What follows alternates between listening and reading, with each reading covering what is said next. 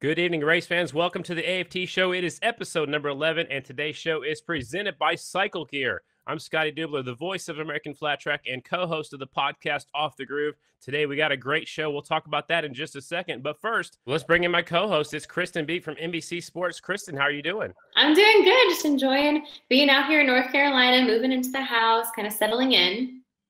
Looks like you have a few more decorations than the last time we saw you. How's that going? I mean, how's the move-in going? We're still unpacking. As most people know who have recently moved, it's a process, just a little bit each day, and we're finally starting to feel a little more at home. Right above that surfboard, before we came on and started recording, you told me that's a picture of your dad. So tell me about that. That's Daddy Beat. That was actually taken out at Verona Oaks Motocross Track, which is my home track in Southern California. It's east of San Diego, and he used to throw it down pretty hard out there. That's awesome. Well, we got a great show today. Actually, two riders. One has already retired from racing, but he's back in the game as an owner, and another one that's itching to get back on the top of the victory box, the podium. And let's bring him in. Kenny Coolbeth, 37 wins on the Grand National Circuit, the 1994 Rookie of the Year, and Slammin Sammy Halbert, 13 wins on the circuit, your 2006 Rookie of the Year, and your 2011 singles champ. Let's bring him in. What's up, fellas? Hey, guys. Not much. What's up?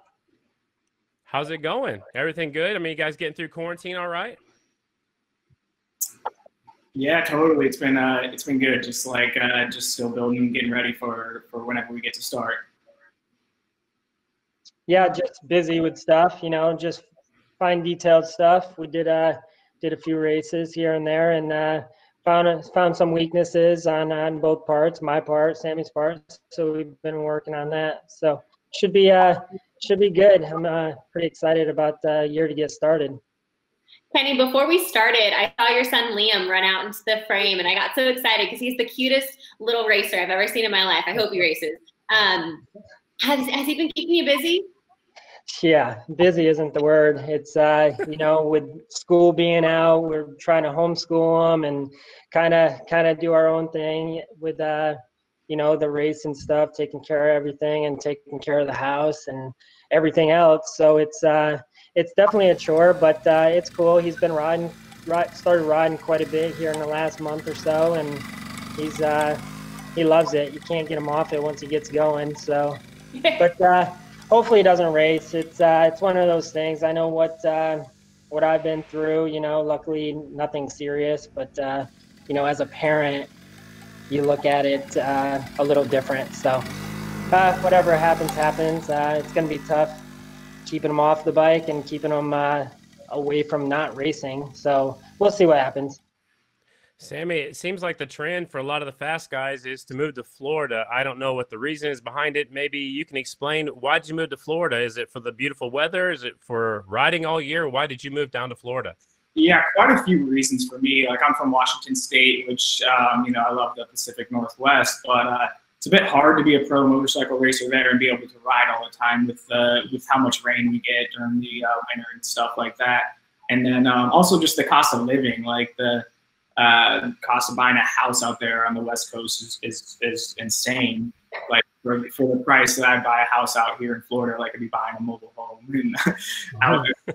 So like a combination of reasons, and really wanted to focus on my riding. I feel like that's one area I hadn't really focused on enough my entire career. I mean, I always raced a ton, like I do every single race. And during the winter out west, we got indoors, and so I would be on the bike, regularly and racing a lot, but not like, especially during the winter, you can't just ride every day out there outside and stuff like that. So for me, it was time for a change, and Florida made sense for me. And then I specifically chose North Florida, Tallahassee, because there's a little more like elevation here. It's not quite, I'm like almost in Georgia, so there's I think better dirt. Not always riding on sandy, like whooped out sand whoops and stuff like that. We do have sand for sure, but there's more clay, and I'm just like 30 minutes from Georgia. So honestly, I ride in Georgia mostly, just across the border.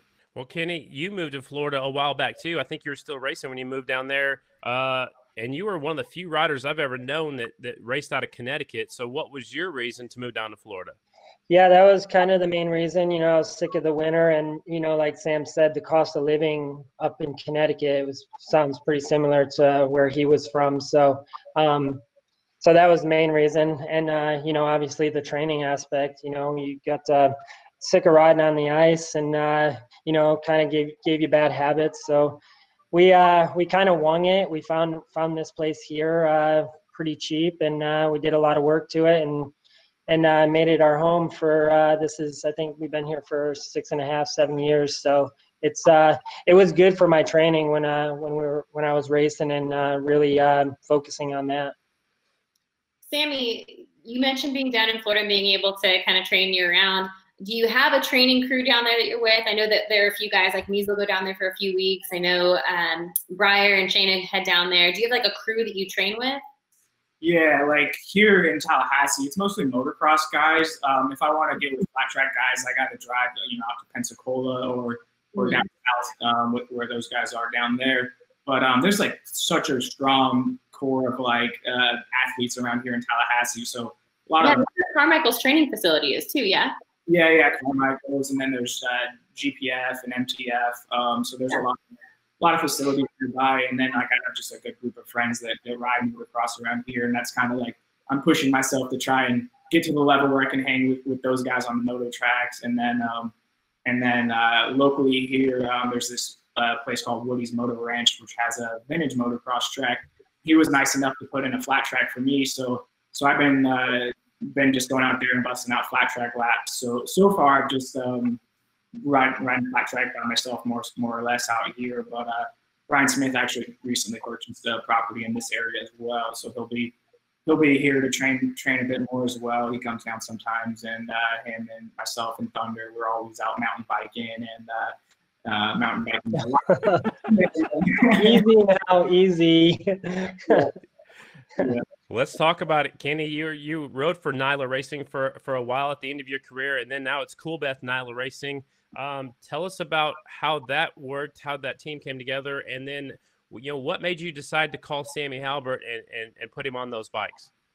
Well, yeah, John Weiss, the team owner, we became really close, really good friends, and kind of hit it off the last year that I rode, and he asked me if I still wanted to be involved and kind of take over all the bikes and the truck and stuff, and I'm pretty mechanically inclined. I can learn pretty much anything, so yeah, we just became pretty close, and he kind of said, here's all the stuff, let me know what you need. I want a rider that can win, and obviously Sam can win. He's proved that. So he was my pick, and that's it. It started there. John is one of those guys. It's all in, whatever it takes. If he's going to do something, he's going to do it right. So our equipment is really, really good right now. So Sam's got a good opportunity, I think, to get the number 1 plate. Honestly, I think so. It's gonna be fun, just learning a little here and there. That's the only thing, like on my end, as a mechanic, I'm still learning. I know the ins and outs on stuff, but just little things. Like I said earlier, it's the little hiccups with the races that we already did. I'm trying to learn on that and try to not make it happen again. So yeah, it's I've been working hard on the bikes, and we have had one bike that needed quite a bit of work after up at Travelers Rest there. So just we're gonna have brand new stuff from the get-go after testing all winter and stuff. So it should be good. We've learned a lot over the winter, and Sam's picked up a lot. He looks really good on the bike, and obviously he's doing his part, training and riding. So every time I talk to him, he's riding. So that's good. Sammy, what was your reaction to the opportunity? I mean, to get that call or to be a part of the conversation and make the transition from the Harley team now to your team this year? Yeah, well, for sure, like it was definitely time for a change for both me and Harley-Davidson. So that was, that was time for a change for us both. And then just just like to be Kenny's pick, like that meant so much to me, for him to want me to ride for him, you know, after being competitors with him for so long. And like Kenny's, you know, someone that me and I think all the competitors have always looked up to and respected. And so to be his pick, like that's really all I got to say. Like that meant so much to me. And then and then just since I've got to work with him, it's been really rad. Like, you know, worked with a lot of different folks over the years and a lot of great teams and a lot of, but I've never worked with like someone like Kenny who just lived it. He just got out of living what I do as a rider. And so we can really connect on a good level like that. And then, you know, Kenny and I didn't know each other too well other than just as competitors. And so I think, you know, both of us have been getting to know each other on this more of a working relationship. And I'm guessing he was probably a little surprised on how I am to work with compared to what a kind of a competitor I was. And then from the same aspect, like it's been like nice getting to know how he's such a hard worker. And the way I am sometimes with racing and my setups, I'll be like, oh, you know, change this back wheel and this front wheel, and then come back in and like, no, change it back. And like you sometimes like you'll feel bad because you just like make this guy, you know, bust his butt changing this, and then just like, no, actually just change it back. And like Kenny's never made me feel bad about that, which has been huge. That he's just been he's just on it. Like I'm like, I don't know if we got time, and he's like, yeah, we do. And he just gets it done. So from that aspect, it's been really rad, really all around. And then you know, also our team owner with John Weiss and the Nila Racing team. It's just been everyone's been gelling really well, and we got roof systems on board as well. So we really have a solid package, and yeah, just excited to get to racing whenever that is. Well, now we know when it is. So Sammy, it seems like you guys tested first or got together first, like in November, December last year. You got to ride the Indian for the very first time. You got to work with Kenny for the first time. How did that feel? And what was your first impression of the Indian? Yeah, it was really good. Like we were out there at the Ocala short track and riding a big twin on the short track. It was like, man, I can just ride this thing as hard as I want, and it was like I couldn't crash it. I finally crashed it once now.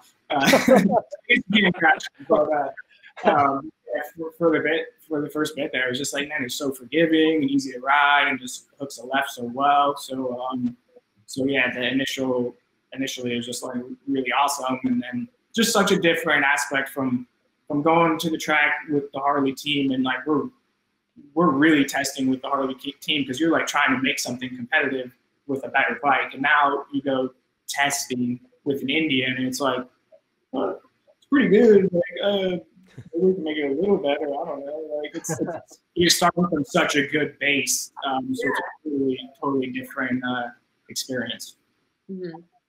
Do you feel like with the Indian now this season, the adjustments that you are making are adjustments that we'll see on track? Because I remember last year getting notes from you so often, and you guys were making adjustments, and they were just smaller things. But so far, what are some of the, you know, maybe minute things that you guys have been working on, just the little things? Yeah, I think dialing in our suspension package, and then just learning how the bike reacts on different tracks. Like I still haven't really rode it on a cushion yet, so that'll be a big test for us. You know, although I mean, we don't have a lot of cushions, mostly clay half miles and stuff like that. So just learning like the setups, just little things, and it's like you go out and you test by yourself, and it's like it's awesome, it's great. But then you go out against Mees and Bauman and the rest of the guys, and then you got to find that extra little bit. So that's where we'll really have to get down to the nitty gritty, and some of that stuff just has to happen on race day because that's when you're on the actual track that we're racing on, not testing on and racing against our competitors. So that's when we'll be looking for those little bits, I think. And both Kenny and I have been around long enough doing this that we'll find a way. We're here with Sammy Halbert and Kenny Coolbeth Jr. We're going to take a quick break, and when we come back, we'll get their thoughts on the upcoming 2020 season. Motorcycling is the gift that keeps on giving. Cycle Gear, J&P Cycles, and Revzilla are partnering this June to raise funds for the Kurt Caselli Foundation, the National Motorcycle Safety Fund, and the Motorcycle Relief Project. Join the Ride is calling Charity Ride the weekend of June 19th through the 21st as we donate $1 for every 10 miles ridden up to $30,000 plus on Saturday, June 20th, 5% of all in-store sales across cycle gear and J&P cycles will be donated to the fund. Go to cyclegear.com/ride for more info.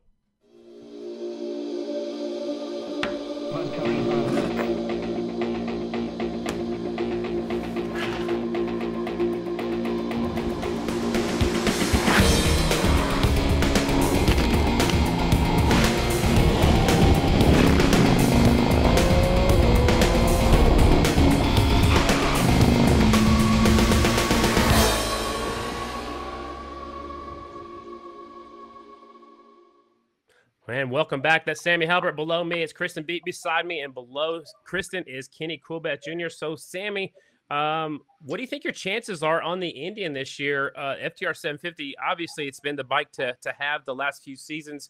What do you think your chances are winning the championship here in 2020? Put me on the spot like that, huh? Why not? Let's do it. We'll find out. You know, my motto this year, I'm just like, I'm not trying to talk about it. I'm just trying to be about it. So we'll go to the track and lay down our cards and see what happens. So my focus is just on my preparation and so that's all I got to say about that, really. So Kenny and Sammy, we've had a little bit longer off season than we've ever had before. We mentioned testing a little bit in the fall of 2019, maybe at the end of the year 2019. How close do you guys live to each other? I mean, are you guys planning and doing more testing since we have this little bit of a longer break, or are you guys just waiting till race season starts now? Well, it's definitely easier being somewhat close. I think, what are you, Sam, 4 hours away, 5 hours away? Yeah, I think so if we get something that we want to try, it's somewhat easy, you know. So we tested quite a bit before Daytona, and you know, did some little things, nothing crazy, just some asphalt testing that we wanted to do, just little things that just so we knew. So that was good that we were somewhat close. And you know, the off season being so long, it's actually pretty good for us, you know, because we can, you know, go ride, come back, and we have enough time to, you know, change a lot. So I think it's actually good, but I think it's time to go racing. It's you know, I think we've done everything we could to make it the best we could. So it's like Sam said, it's one of those things, when you're testing by yourself, it's easy to go fast. But then, you know, a couple weeks ago we go to Travelers Rest with everybody, and we're a little behind. So it's one of those things, like Sam said, I think we're going to have to, you know, grab it by the horns on race day and put our heads together and figure it out. So it's good. I like the way Sam thinks and how we work together. It's funny how people are, you know, once they found out Sam and I were working together, it's they're like, oh, that'll never work. They'll hate each other. That won't last for, you know, 2 races. And you know what, I think it's pretty cool to work with him. He's a cool guy, and you know, he has the same mentality as I do. So it's and that's winning. We want to win. I want to win just as bad now as when I was on the bike. So it's we have the same thought process, so that's good. What do you guys think about starting the season at Volusia? I'm looking forward to it. I mean, for one thing, it's super close by for both of us, and then two, like I've won a lot of races at Volusia on twins. So over the years, I've always started off Daytona Bike Week going there, and I feel like I've won there a lot. And for whatever reason, that track has suited me well. And then we did a little warm-up race there earlier this year, and like my first race on the Indian, and since then we kind of changed a package around that seems like it's made it a lot better. Even between, like, we raced the Volusia half mile one day, and then we came back and did the TT, and between those couple of days we changed some stuff that made like a world of difference for us. And so yeah, I'm looking forward to it. I mean, for sure it's going to be different racing there in July, and then I think it'll be a night show as well, which is different than what we normally do there. It's a day race normally. So yeah, overall I'm just looking forward to it. I think it should be good for us. With the season starting a little later in the year, Have you started mentally preparing for the climate change? Just because we're so used to going to certain tracks at a certain time of year, are you doing anything different with your stamina? Are you starting to run outside? How are you kind of bracing yourself for that change? Well, I don't know how you mentally prepare for the climate change, but yeah, I mean, we're both here in Florida, and just doing everything I can to prepare, and it is what it is. But I'll be hiding in the AC between events. So Kenny, I'm assuming Sammy is riding the same bikes you are riding. So what kind of changes were made to the bikes? I mean, you don't have to get too specific, but like, what was the main things you had to change from your riding style to Sammy's riding style? I know he's a little bit shorter than you. I don't know about you guys' weight. I mean, was there a lot of drastic changes you have to make just to get started? Not really. It's so PJ Jacobson rode the bikes the previous year, so the suspension was kind of soft, but Sam actually, the first test we did, seemed to actually like it. So we kind of built some other suspension kind of based off that.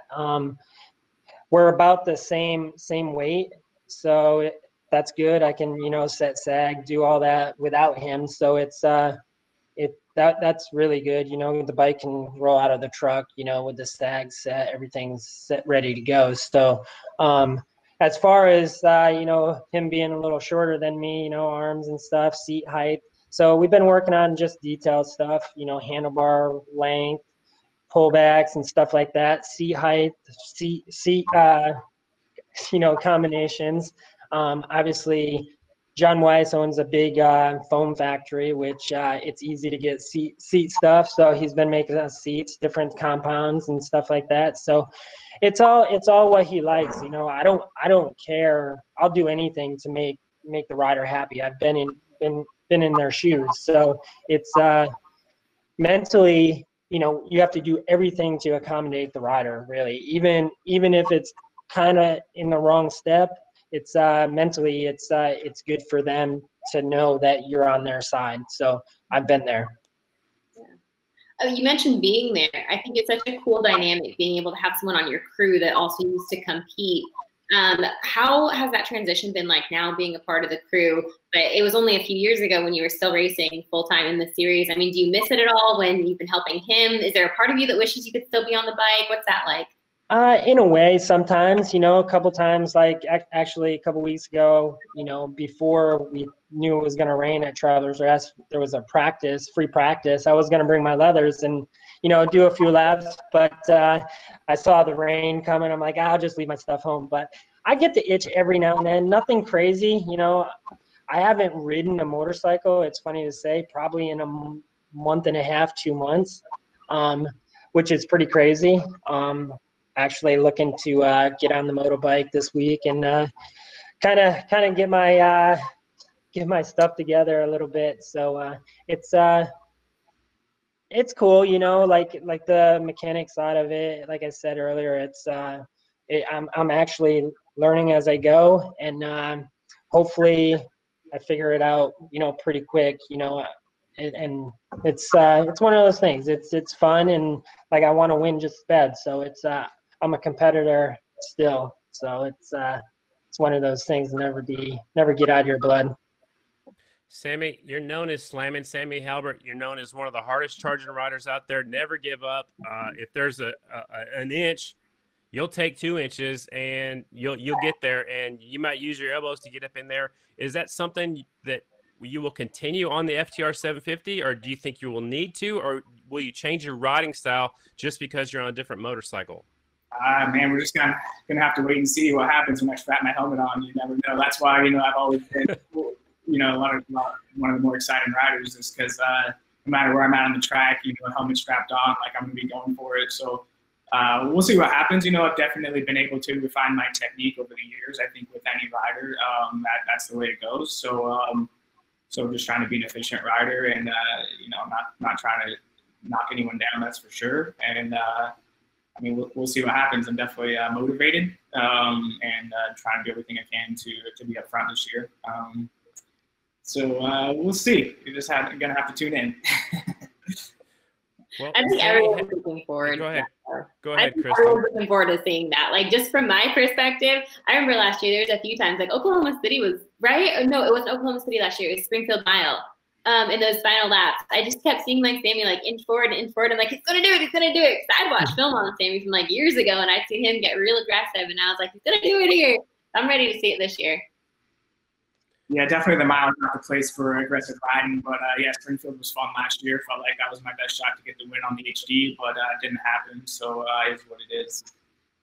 Yeah. Well, I know everyone's excited to get back to racing. Me and Scotty being probably the biggest two fans ready to get going. But So, guys, the 2020 schedule came out a little while back. Double headers every round is gonna be double headers. There's no TTs for the Super Twins. A lot of half miles. Sammy, you're really strong on the half miles. What track are you looking forward to the most to in the 2020 season? It's hard, that's hard to pick just one because the tracks that are on the schedule, like really, I think they're really good for me. They're kind of like right in my wheelhouse. I really enjoy the TTs, so it's like sucks to not have any TTs on the schedule. But what we do have, I think, is right in my wheelhouse with pretty much every track. So just excited about it, and bummed that we're not making it out to the West Coast, but we're obviously taking what we can get at this point and going for it. Kenny, was there a track when you were racing full time that you just loved going to, or a track that you're going to kind of miss? It hasn't been on the schedule for a while, a couple years now. It's Hagerstown, Maryland. That's my all-time favorite racetrack. It's just all momentum and smooth on the gas. It suited me pretty good. I've won quite a bit there, and it was just a cool track to go to for me. It was kind of close to Connecticut where I was living back then, so it was kind of like my hometown track. All my friends and family were there, and so it was a pretty cool place for me. As part of the crew, is there one track that you have circled that you're like, this is where we're winning? Because where Sammy's abilities lie, where his strengths are. But I feel like every year, like there are certain matchups or football games, like this one's going to Green Bay or this one's going to be. Do you have one that you're just like, Sammy's got to win this one? That's all of them, that's my mentality going in, and if that isn't yours, then you might as well just stay home, really. Yeah. We'll take one more quick break. When we come back, we may have a little bit of a show and tell with these two guys below us. Below me is Sammy Halbert, the 2011 AFT singles champ, and right beside him, the three-time champ, Kenny Coolbeth Jr. Beside me is Kristen Beat. We'll be right back. We'll wrap things up after this. Motorcycling is the gift that keeps on giving. Cycle Gear, J&P Cycles, and Revzilla are partnering this June to raise funds for the Kurt Caselli Foundation, the National Motorcycle Safety Fund, and the Motorcycle Relief Project.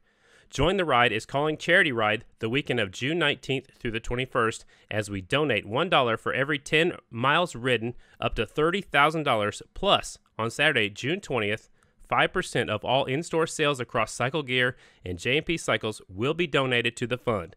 Go to cyclegear.com/ride for more info.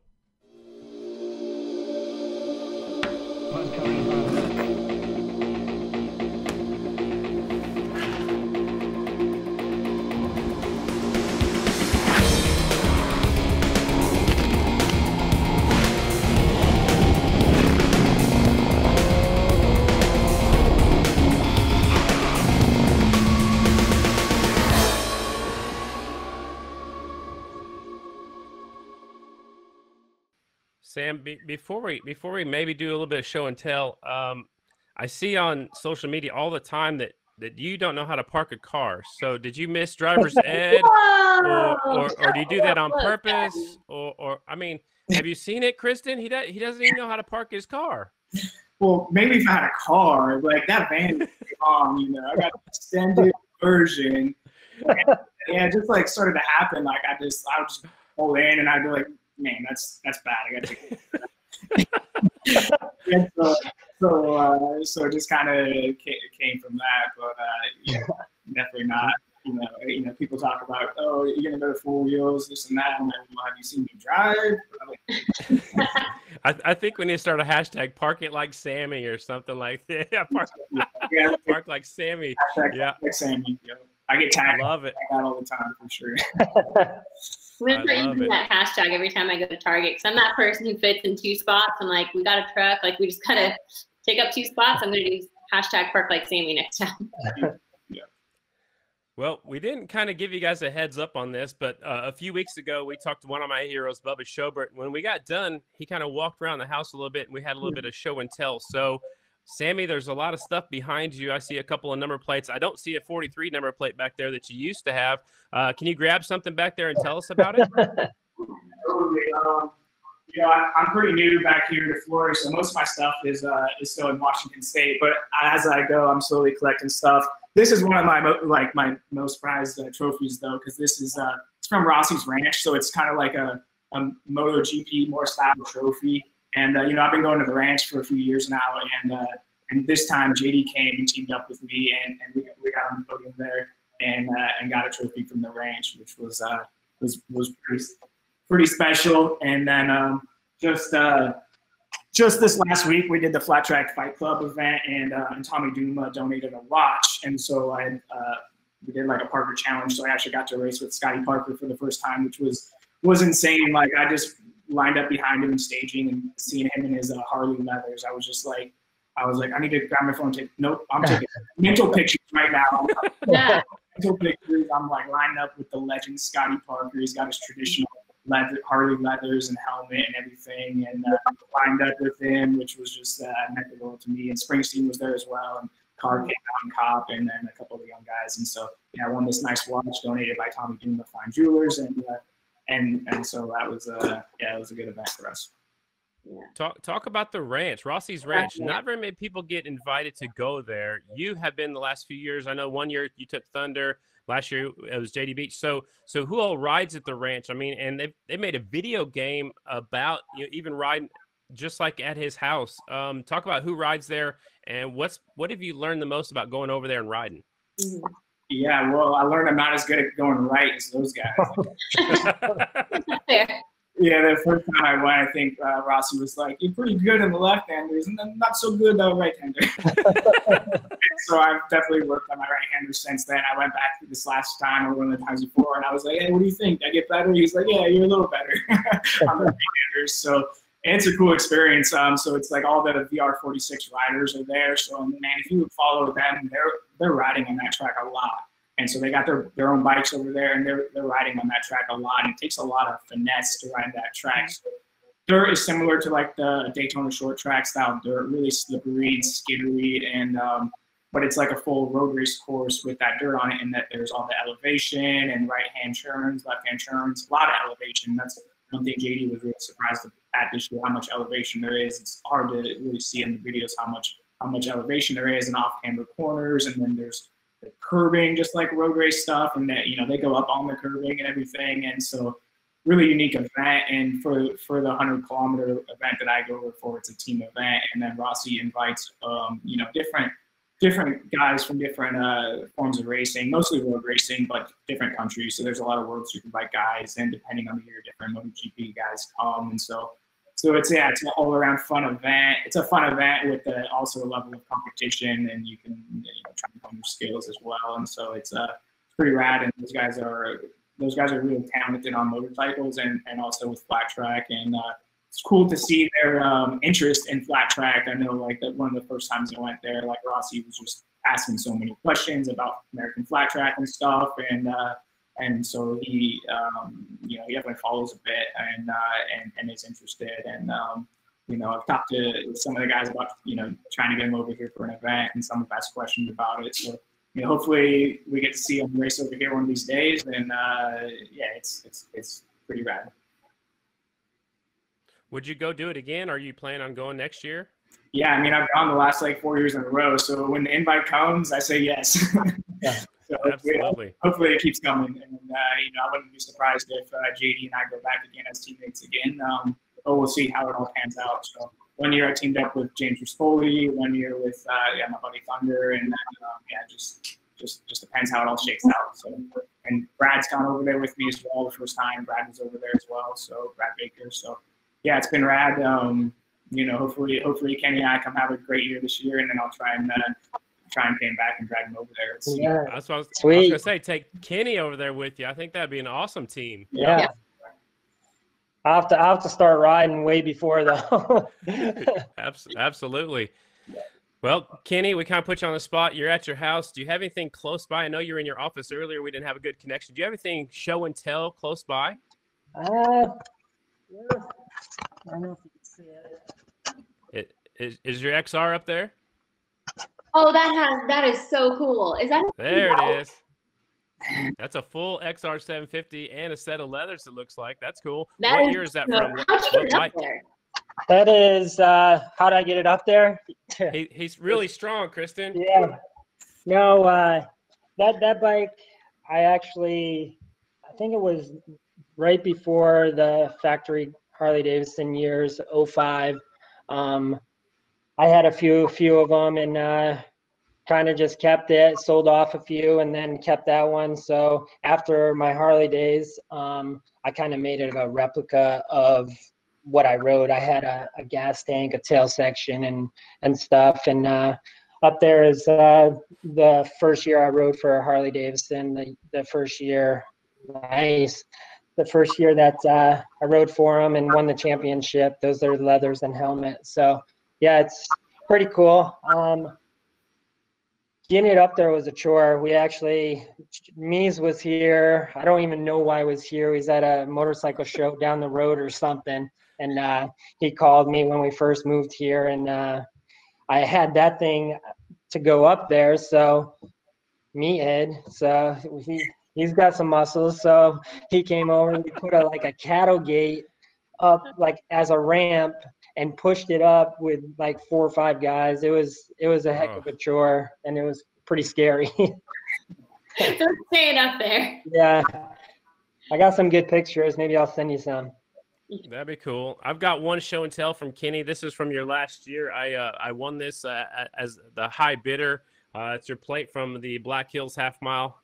Nice. And I'm going to keep that forever, signed right here. I also have, I don't know. How much did you pay for that, Scotty?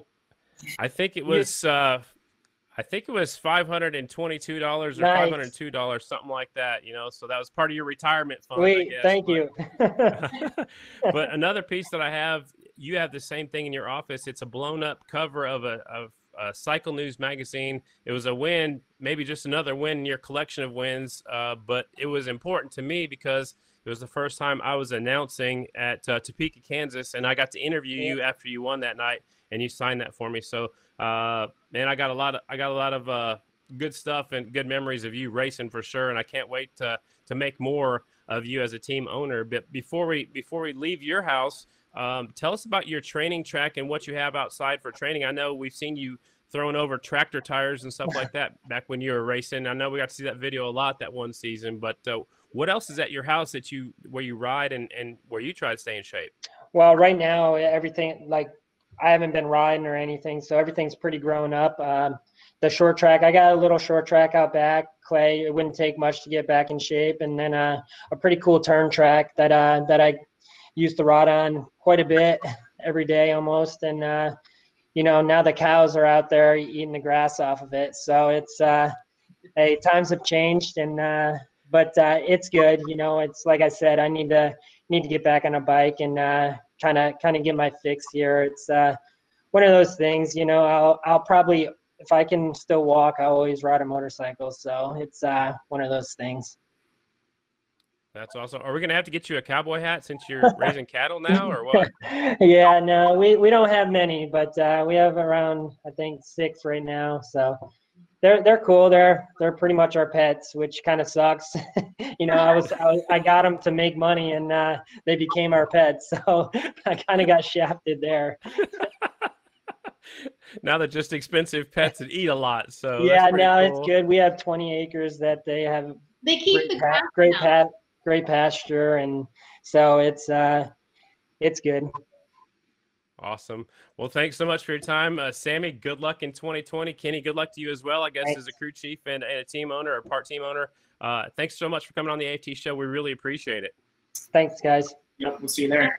Take care. See you in Volusia. That's right. That's Sammy. Sammy Halbert, Kenny Coolbeth Jr., and that's Kristen Beat right there. I'm Scotty Dibler. Thanks for tuning in to the AFT show. Today's show is presented by Cycle Gear. Motorcycling is the gift that keeps on giving. Cycle Gear, J&P Cycles, and Revzilla are partnering this June to raise funds for the Kurt Caselli Foundation, the National Motorcycle Safety Fund, and the Motorcycle Relief Project. Join the Ride is calling Charity Ride the weekend of June 19th through the 21st as we donate $1 for every 10 miles ridden up to $30,000. Plus, on Saturday, June 20th, 5% of all in-store sales across Cycle Gear and J&P Cycles will be donated to the fund. Go to cyclegear.com/ride for more info.